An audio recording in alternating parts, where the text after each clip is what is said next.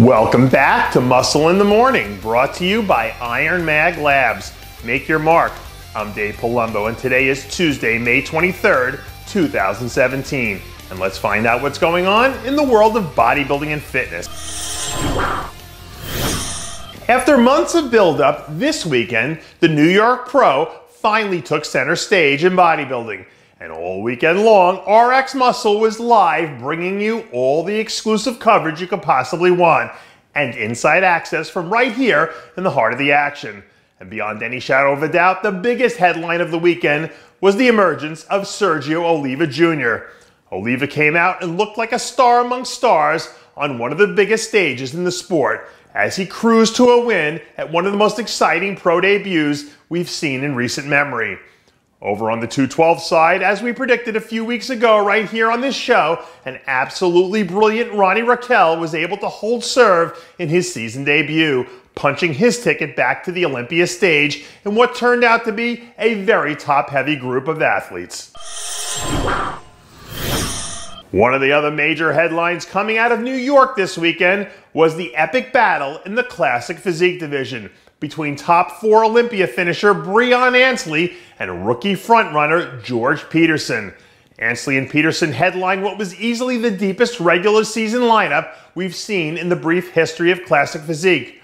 But when it was all said and done, judges wound up giving Ansley the nod despite a truly valiant effort from a dramatically improved Peterson. For Ansley, the win solidifies him as one of the clear Olympia frontrunners again as we begin to head into the second half of the schedule. And for Peterson, this runner-up finish catapults him squarely right into the future Olympia threat conversations that we seem to start having as the season rolls around. Overall, fans of the classic physique division couldn't have walked away happier from this weekend's events. And I have a feeling that things will really start to heat up as we begin to move towards some of the midsummer showdowns. Heading into this weekend's action, we said that there wasn't a hotter athlete in the men's physique division right now than Andre Ferguson. And boy, were we right. Once again, Ferguson showed up and was brilliant from wire to wire as he earned his second win of the season, besting what was arguably the best overall men's physique lineup we've seen at the New York Pro.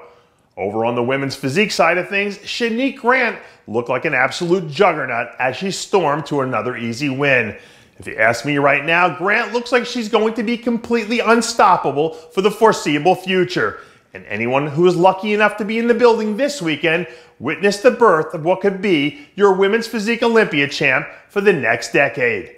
With all due respect to the great Juliana Malachary right now, at this very moment, I think this win has to make Grant the pre-Olympia favorite. And I personally can't wait to see how the rest of the women's physique season begins to play out.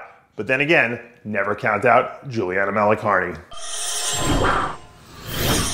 With all the noise surrounding the comet that was Sergio Oliva Jr. this weekend, let's not forget that he wasn't the only rookie who made headlines this weekend. In the figure division, former North American champ Natalia Soltero was absolutely brilliant from wire to wire as she soared to her first professional victory.